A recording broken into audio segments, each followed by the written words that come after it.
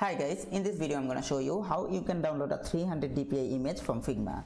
Basically Figma doesn't have any direct option for downloading DPI image, but there is a trick. If you use that trick, then you can download any image to 300 DPI. So let's go and see what is that trick.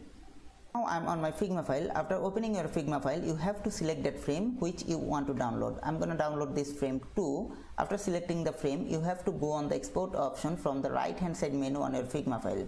And here is the export option on the bottom of your menu. Just click the export, and after clicking you will see some options like the file type and the image resolution. So to getting the 300 dpi image, you have to select the JPG option from PNG, and after that you have to increase the resolution of image from 1x to 4.17x and hit the enter button. After that, just click the export option and the image was downloaded. Okay, after downloading this image, you have to go on that folder to see what DPI you will get. So open your file explorer and go on that folder where you have downloaded your image. My image was downloaded on the download folder.